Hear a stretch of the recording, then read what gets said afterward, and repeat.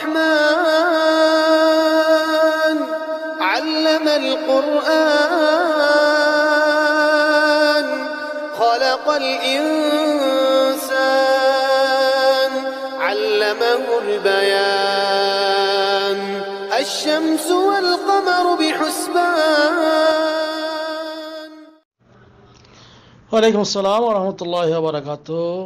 মুর্শেদ হাসান ভাই অস্ট্রেলিয়া থেকে জানতে চেয়েছেন, উজুর পূর্বে নিয়াত পড়া, সালাতের পূর্বে নিয়াত পড়া এটা নাকি ভুল, কেন ভুল, সঠিকটা কি দয়া করে বলবেন কি? আলহামদুলিল্লাহ ওয়াসসালাতু ওয়াসসালামু আলা রাসূলিল্লাহ, আম্মা বাদ। মাশাআল্লাহ, অস্ট্রেলিয়ার মুর্শেদ হাসান ভাই, যে আপনি সুন্দর প্রশ্ন করেছেন।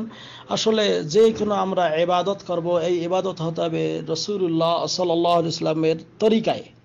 কারণ নবী করিম সাল্লাল্লাহু আলাইহি ওয়াসাল্লাম সহিহ বুখারীর 631 নম্বর হাদিসে বলেছেন, সল্লু কামা রাআইতুমুনি উসাল্লি, তোমরা আমাকে যেভাবে সালাত আদায় করতে দেখো ঠিক সেভাবে সালাত আদায় করো।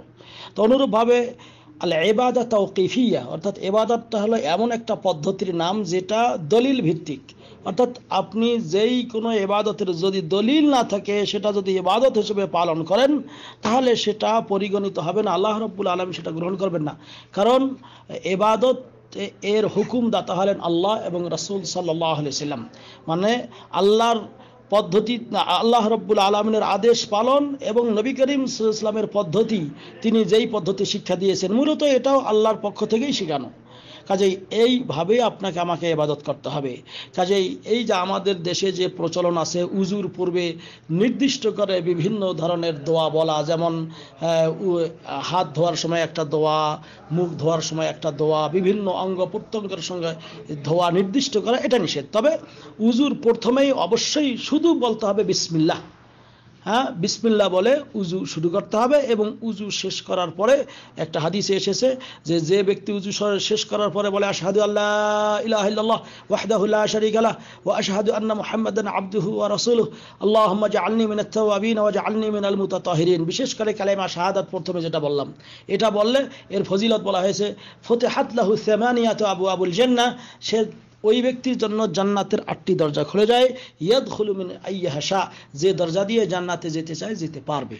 কাজেই উজুর মধ্যে এই দোয়াগুলি আছে, এইগুলি আপনাকে আমাকে পড়তে হবে।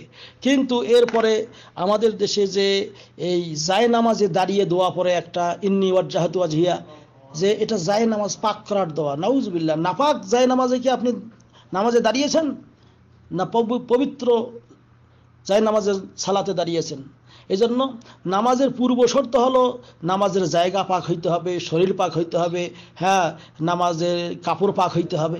তা আপনি জায়নামাজে দাঁড়িয়েছেন, জায়নামাজে দাঁড়াটা এজন্য আপনার নির্দিষ্ট কোনো দোয়া নেই, ইন্নী ওয়াজ্জাহাতু এটা পড়া যাবে না। এটা কারণ কেন পড়া যাবে না? হাদিসে নেই। হাদিসে এই দোয়াটা পড়তে হয় তখনই যদি কেউ আল্লাহু আকবার বলার পর সুবহানাকা আল্লাহুম্মা ওয়া বিহামদিক এটা না বলে, অর্থাৎ সানা না পড়ে ওইটা পড়ে, তাহলে এটা জায়েজ। কিন্তু নামাজে শুরু করার আগেই এই দোয়া পড়বেন, এটার কোনো সহিহ দলিল নেই। তৃতীয় নম্বর যে কথা, যে নামাজে দাঁড়িয়ে আবার অনেকক্ষণ অনেক ভাই বলেন নাওয়াইতু নাওয়াইতু নাওয়াইতু আন আতাওয়াজ্জা লিল্লাহি নাওয়াইতু আন উসাল্লিয়া লিল্লাহি তাআলা আরবা রাকাতের সালাতে, এই যে শব্দগুলি এটা কোনো হাদিসের কিতাবে বর্ণিত হয়নি, সহিহ জয়ীফ কোনো হাদিসেই নেই, বরং এইগুলি মানুষের তৈরি করা কিছু শব্দ। নামাজের অবশ্যই নিয়ত করতে হবে। আপনি কোন নামাজ পড়বেন, জোহর পড়বেন না আসর পড়বেন, মাগরিব পড়বেন, এটার অবশ্যই মনে মনে পরিকল্পনা থাকবে এবং কয় রাকাত পড়বেন এটাও পরিকল্পনা থাকবে। কারণ নিয়ত ছাড়া কোনো ইবাদত কবুল হয় না। আর নিয়ত এটা মুখ দিয়ে বলার কাজ নয়। হাদিসে এসেছে যে ইন্নামাল আ'মাল বিন্নিয়াত ওয়া ইন্নামা লিকুল্লি ইমরিইম মা নাওয়া, প্রত্যেকটা মানুষের কর্ম নির্ভর করে তার নিয়তের উপর এবং প্রত্যেকটা মানুষ তাই পায় যা সে নিয়ত করে। আপনার নিয়ত অনুযায়ী আপনার ইবাদত হবে। আপনি নিয়ত করতেছেন যে আমি এই মনে করেন আজান হয়ে গেল, আপনি উজু করলেন, আপনার নিয়ত কি? যে আপনার নিয়ত সালাত আদায় করা। কিসের? জোহরের সময় কয় রাকাত? 4 রাকাত। এটা মনে মনে যে দেখলেন মসজিদে যে দেখলেন এখনো জামাত শুরু হয়নি, আপনি সুন্নতের নিয়ত করবেন অথবা দুখুলুল মসজিদের নিয়ত করবেন। আর যদি ইকামত হয়ে যায় তখন ফরজ নামাজের নিয়ত করবেন। বাস। জোহরের কয় রাকাত? 4 রাকাত। আসরের কয় রাকাত? 4 রাকাত। একটা সংক্ষিপ্ত উদাহরণ দেই। মনে করেন যে আজকে ঈদের চাঁদ উঠলো, আগামীকালকে ঈদ।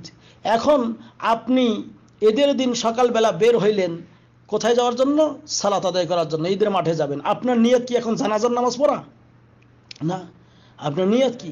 যে ঈদের নামাজ পড়তে যাব। এটাই নিয়ত। এই নিয়ত আল্লাহ রাব্বুল আলামিন অন্তরস্থলের এই খবর জানেন। আল্লাহু আলিমুম বিজাতি সুদূর। আল্লাহ রাব্বুল আলামিন মানুষের অন্তরের খবর জানেন। আর আপনি বলেছেন যে এটা জরুরত নয়। হ্যাঁ, এই যে নিয়ত এমন করে বলা জরুরত নয়, নিয়ত করতে হয় কিন্তু বলতে হয় না। ভালো করে শুনে রাখেন। আর এটা কেন ভুল? ভুল হলো এই জন্য যে নবীর তরিকায় নাই, এই জন্য। আর হাদিস এসেছে সহিহ বুখারী মুসলিমের হাদিস, মান আমিলা আমালান লাইসা আলাইহি আমরুনা ফাহুয়া রাদ। যে ব্যক্তি এমন কোন আমল করলো যার দলিল বা যার নির্দেশ আমার পক্ষ থেকে নেই, নবীর পক্ষ থেকে নেই, ফাহুয়া রাদ, সেটা বাতিল। ওইটা কাজ করলে আপনি সওয়াব তো দূরের কথা, বরং গুনাহগার হবেন। কাজে আসুন, এই নিয়ত এমন করে বলা যাবে না, কিন্তু মনে মনে কল্পনা করতে হবে। আশা করি বোঝা গেছে। হাযা আল্লাহু আ'লাম বিস-সাওয়াব। সাল্লাল্লাহু আলা নবিয়িনা মুহাম্মদ। আসসালামু আলাইকুম ওয়া রাহমাতুল্লাহ।